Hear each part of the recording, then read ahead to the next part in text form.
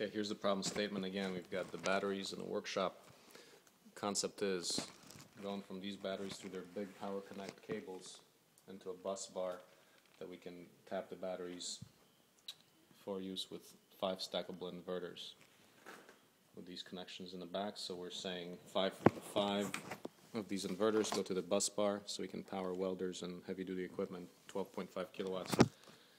We put the bus bar on the wall, move the batteries into place. Concept is, what's a nice little bus bar design for this entire circuit? So we've got one battery at 24 volts. The two batteries are actually interconnected, so we link them together with this cable and another cable. Well, this is the one right here.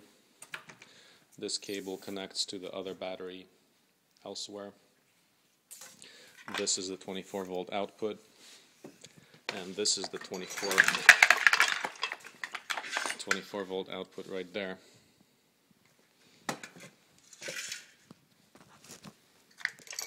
Keep these terminals covered. Concept is, so what's the wiring diagram? We've got two 24 outlets. We're going to have these batteries go to 2 bus bars.